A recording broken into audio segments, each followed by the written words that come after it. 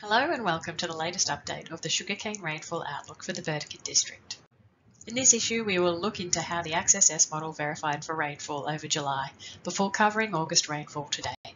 We'll then look into short-term weather watch points before seeing what the Access S and international model rainfall outlooks have in store over the coming months.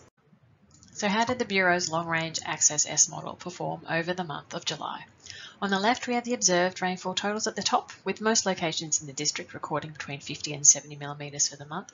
And below that, we have the rainfall deciles, which show us how these totals compare to the July median rainfall. We can see plenty of those blue colours indicating above median rainfall across the region.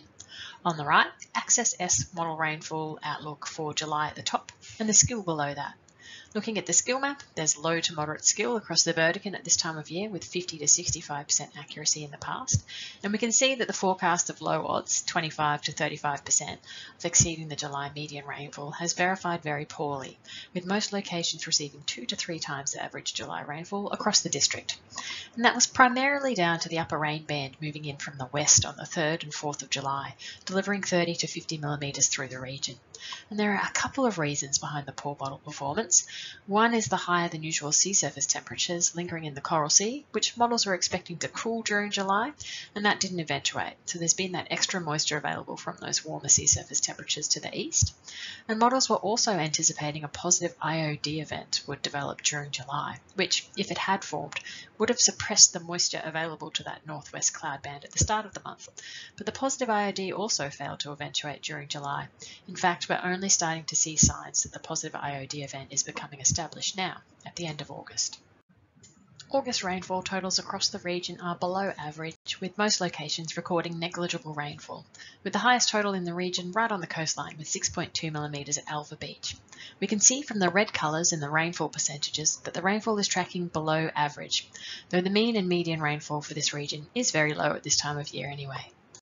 Looking ahead to the short-term forecast now, and here we have the 7-day rainfall accumulations from 10 p.m. Thursday the 1st of September to 10 p.m. next Thursday the 7th.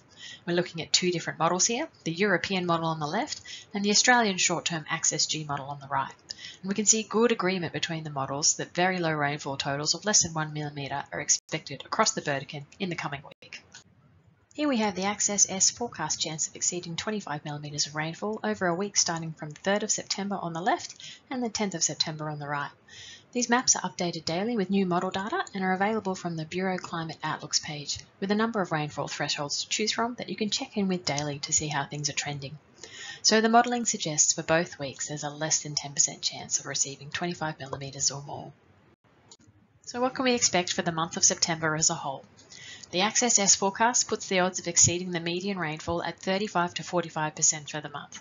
The model skill is moderate at this time of year, having 55 to 65% accuracy in the past. This translates into an expectation we'll see monthly rainfall below the historical median for September, as we can see from the lower values between the forecast 50% chance of at least on the left, compared with the historical median values on the right.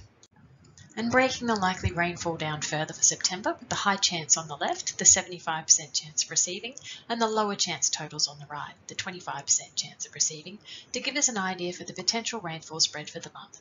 And it's modest amounts, as we would expect in the middle of the dry, with rainfall likely to fall within that 0 to 10 millimetre range for the month. And for comparison, here we have international model rainfall outlooks for the month of September, with long-range forecasts from the US, Italy, Germany, Canada, Europe, Japan, the UK and France. The colour scheme here is slightly different, representing terciles, so the rainfall is partitioned into thirds, with rainfall amounts in the yellow and brown colours representing forecast rainfall in the lower third, so a drier forecast. White colours indicating rainfall in the middle tercile, close to the median, and the green and blue colours indicating rainfall forecast in the upper tercile, so wetter or above median rainfall.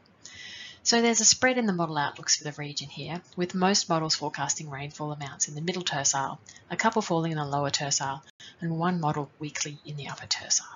And here is the consensus forecast of those models combined for September, so averaging the model outlooks from the previous page, which results in a neutral signal along the Queensland coast, suggesting the most likely outcome for September is near median rainfall. If we mapped the Access S outlook of 35 to 45% chance of exceeding the median for September, that would also fall into the middle tercile on these maps, so this is reinforcing that. And to finish, a look into the long-term rainfall forecast for the 3 months from October to December. The model skill is high for this period, with accuracy of 65 to 75% in the past, so we have elevated confidence in this outlook, and the forecast is for a low chance, 30% or less, of exceeding the median rainfall across October to December. And looking at the international model outlooks for the same time period, we can see that the dry signal is present across most models, with a couple leaning towards neutral odds, and that collaborates with what we're seeing in the access outlook as well. And that dry signal is correlated when we look at the international model consensus, with those yellow colours showing us that the rainfall for those months is likely to be in the lower tercile. That's it for this update. As always, check the latest forecasts and warnings on the Bureau's website or the BOM weather app, and please send any feedback through to agriculture@bom.gov.au or complete the survey using the QR code. We'd love to hear from you about ways we might improve the service. See you next Outlook. Thanks for listening.